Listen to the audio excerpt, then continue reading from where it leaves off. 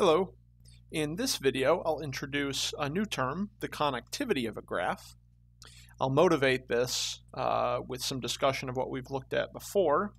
We'll look at a few examples, and finally we'll prove theorem 4.1.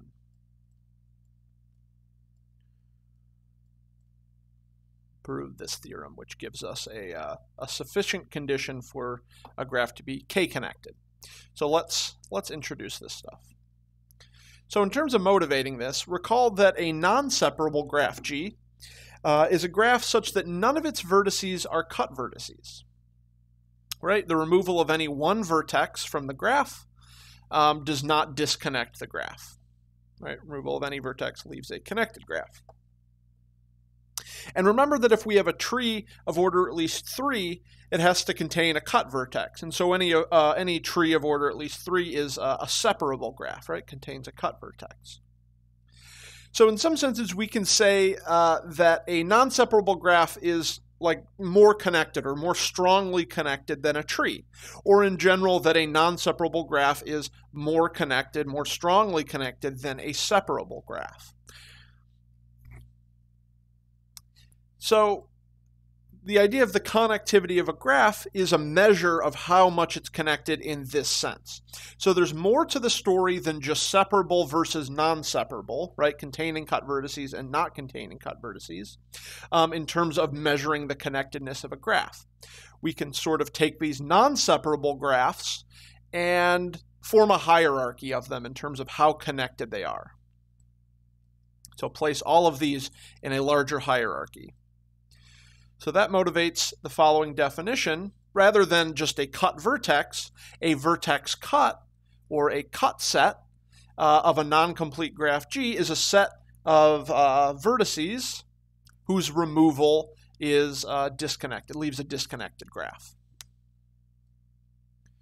And then a vertex cut of minimum cardinality is called a minimum vertex cut, of course, nothing too special there.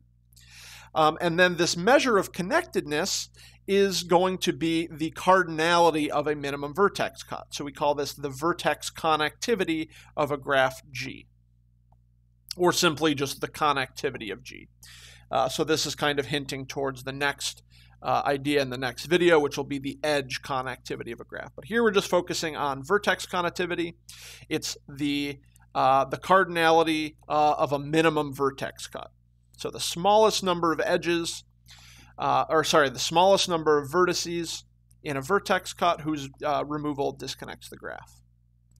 So a quick note on this, what about a complete graph? In a complete graph, such as, let's say K4, well, in a complete graph, this is sort of one of the most highly connected graphs. There's no way to disconnect this graph, right? There is no vertex cut of this thing. So no vertex cuts. So what do we define as its connectivity? If it doesn't have any vertex cuts, there's no minimum vertex cut. So what is its connectivity? Well, we define the connectivity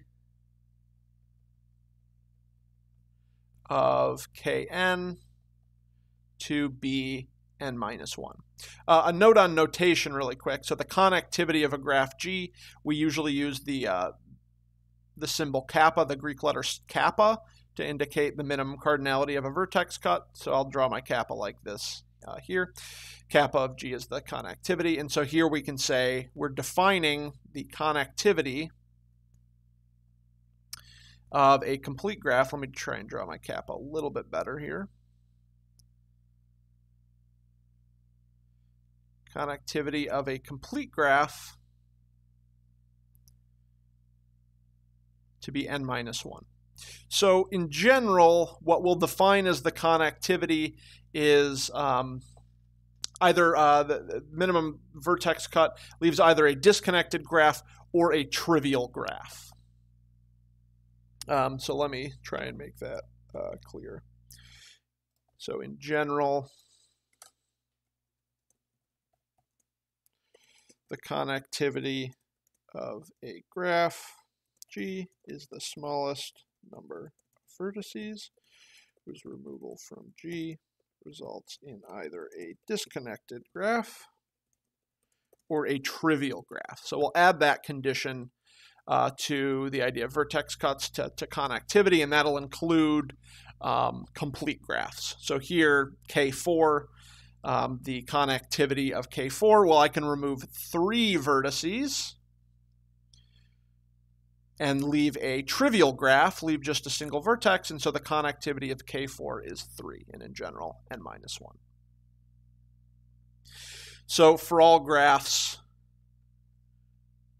any graph G, the connectivity is between 0, and I'll talk a little in a second here about what would be 0 connectivity of 0, less than or equal to n-1. So we just saw, yeah, connectivity of a graph is n-1 if and only if it's complete, and it's 0 if it's disconnected. So let's take a look at a couple examples. So here I have G1. It is a tree, so I know it contains cut vertices. In particular, this guy's a cut vertex, so maybe I'll label these A, B, C, D, E, and F. Then C is a vertex cut. I'll put it in a set of order 1. So in particular, it's a minimum vertex cut. And so we can say that the connectivity of this tree here is equal to 1. So that is separable graphs. In general, connectivity of G equals 1 if G is separable. So all trees would fit into this category. G2 here is a disconnected graph, so it's already disconnected, and so a minimum vertex cut would be of size 0. I don't have to remove any edges. So the empty set is a vertex cut. So the connectivity of G2 here would be equal to 0. So in general, disconnected graphs, connectivity of G equals 0 if G is disconnected or trivial.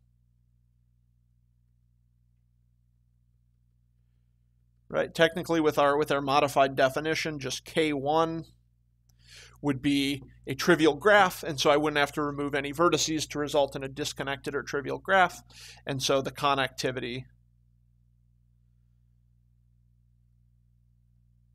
of K1 is equal to 0 as well. Take a look at G3 here, and you can kind of scan your eyes over the vertices and imagine removing any one vertex from the graph and see that this is non-separable, right? There are no cut vertices.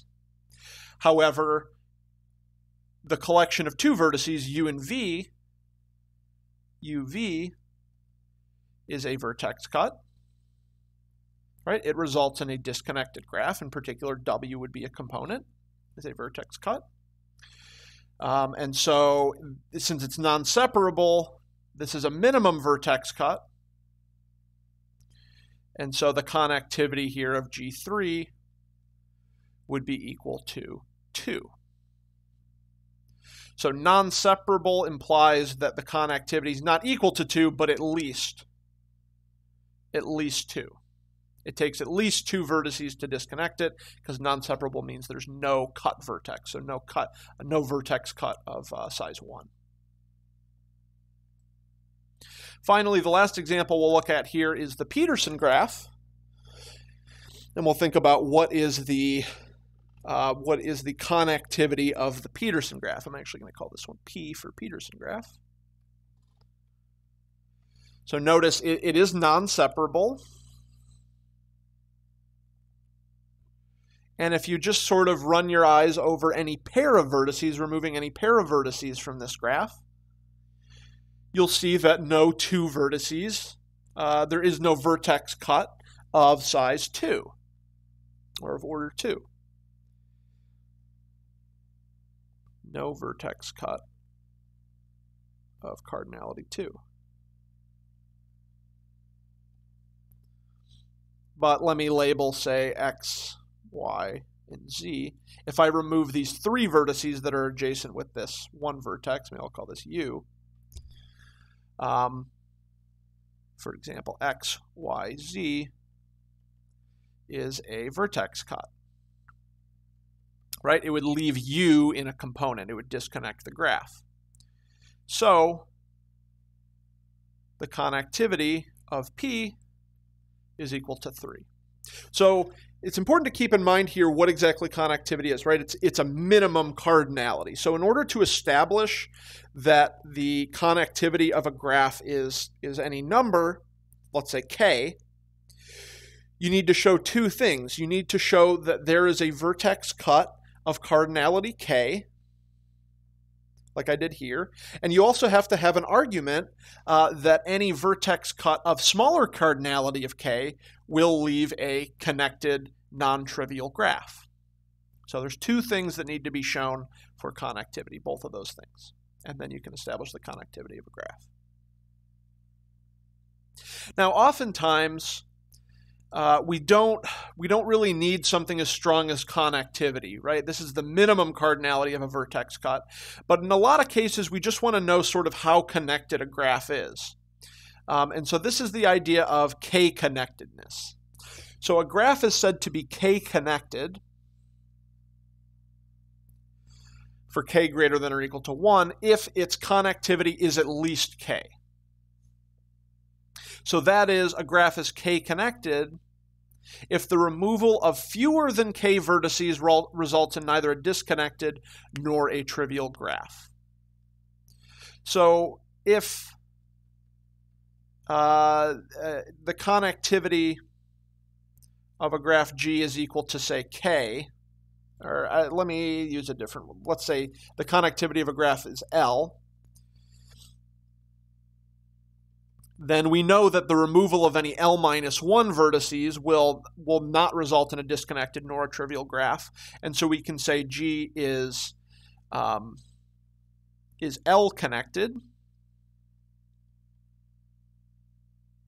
right? Fewer than k vertices. So we can say G is L-connected. We can also say G is L-1 connected. And in general, G would be k-connected for any k less than or equal to L. K for any k less than or equal to L. So in some sense, we can consider the connectivity of a graph to be the maximum of all the k's for which G is k-connected, right? Connectivity is always greater than or equal to k for any k for which G is k-connected. So just saying a graph is, say, k-connected for some k doesn't guarantee that there are k vertices which disconnect the graph. It does, however, guarantee that the removal of any fewer than k vertices will not disconnect the graph and will not leave a trivial graph. So it's sort of a little bit weaker than connectivity, but oftentimes this is a property we want to look at. So let me go back to this example here with G3. So we said its connectivity was 2, and so it's 2 connected. It's also 1 connected, right? So 1 connected in general, right here, the connectivity of this tree, it was a separable graph, was 1, and so we can say G1 is also 1 connected. And so just to try and make this clear, so 1 connected graphs or maybe I need to say this the other way. So separable graphs are 1 connected. Non-separable graphs are also one connected, but they're also two connected. Yeah, what else do I want to say there?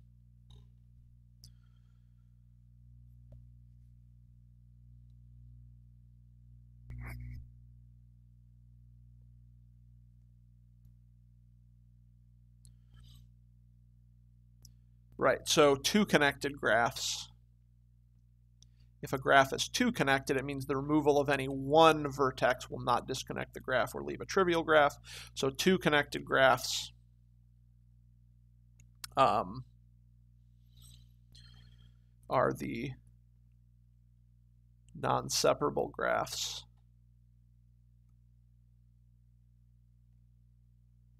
of order 3 or more.